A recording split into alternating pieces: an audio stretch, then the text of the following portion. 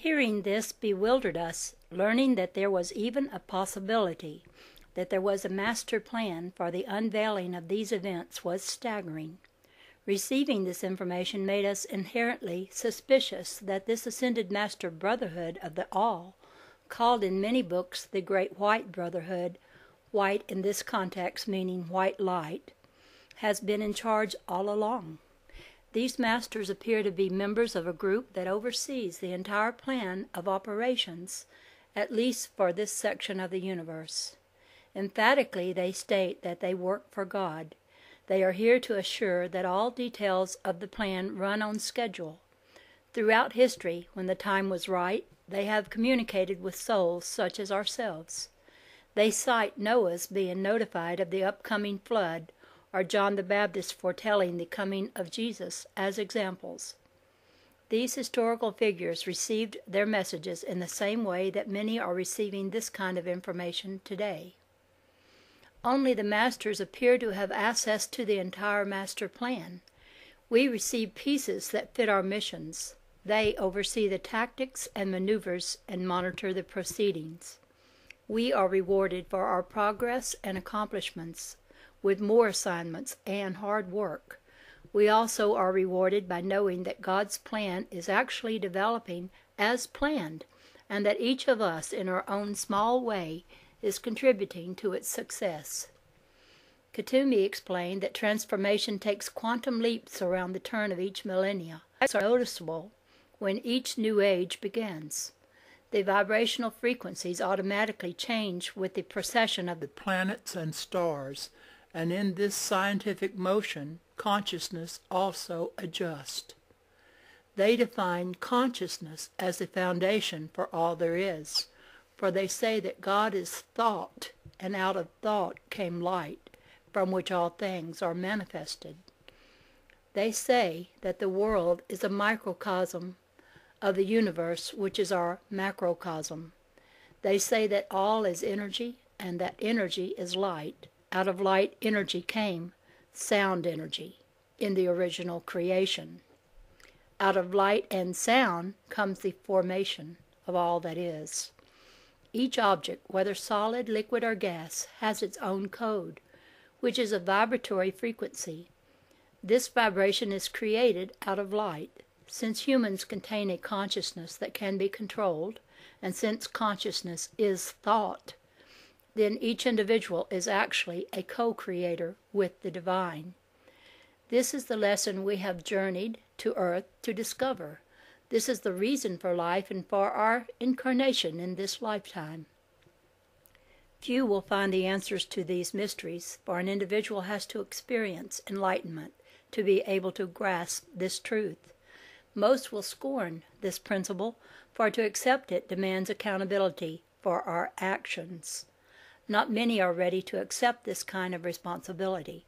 Most, in fact, will try to provide explanations contrary to these facts. Therefore, few are ready for the transformation that is destined to consume the earth over the next several years.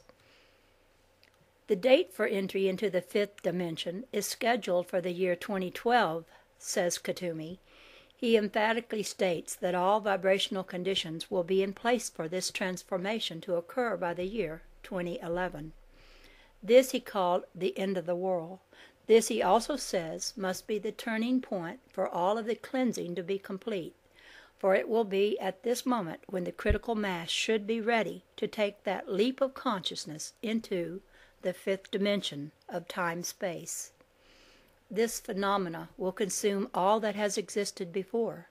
Some will not recognize their abilities as they are today, but will actually take on a higher form of what is closer to what our Arcturian friends described in the book We the Arcturians. Some are destined to become the Adam Cadman species, a highly evolved group of beings with abilities not presently understood on Earth. The world will be in the at-one-ment with the Creator. The planet will understand the harmony and peace for which it has yearned for many centuries. The decade of the 90s and the beginning of the millennium will test many who are in doubt today, and provide each with the exact tests that they will need to overcome their fears and doubts regarding this transition.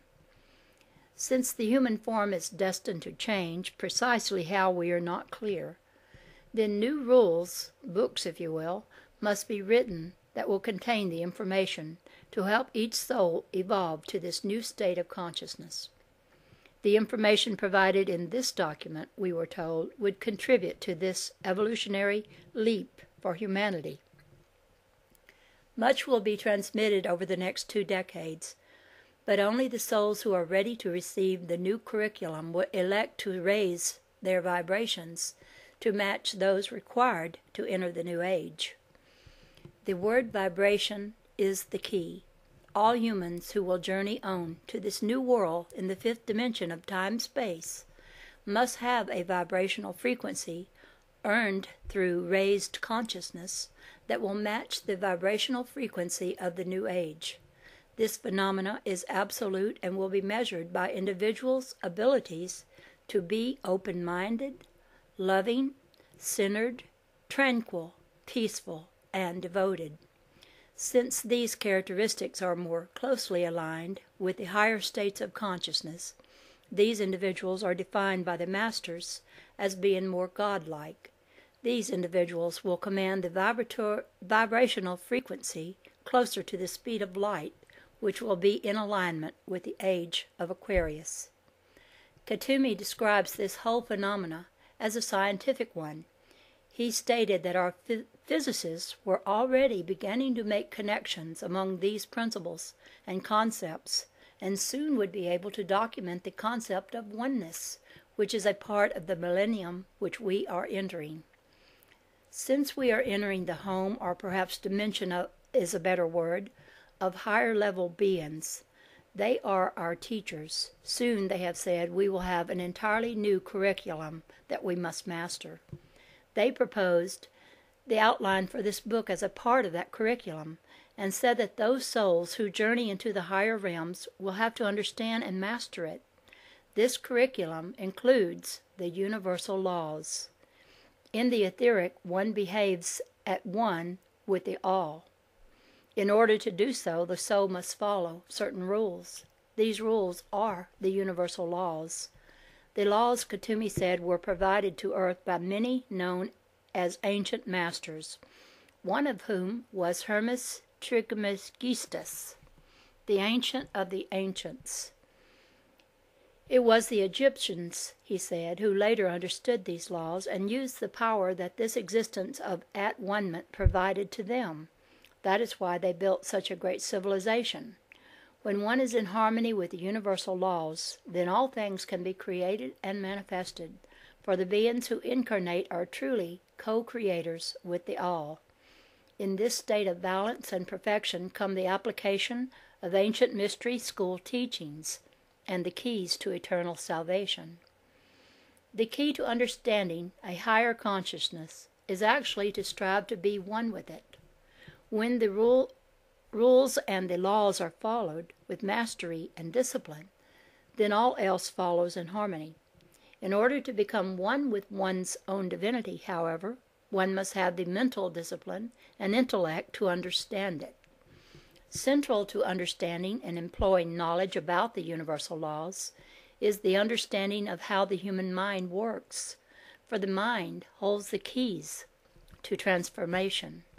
Since scientists are only now beginning to map the paths of intelligence, memory, and consciousness, we ask Katumi to explain his viewpoints on the nature of intellect to us so that we would be better equipped to understand the information that was about to be transmitted for this book.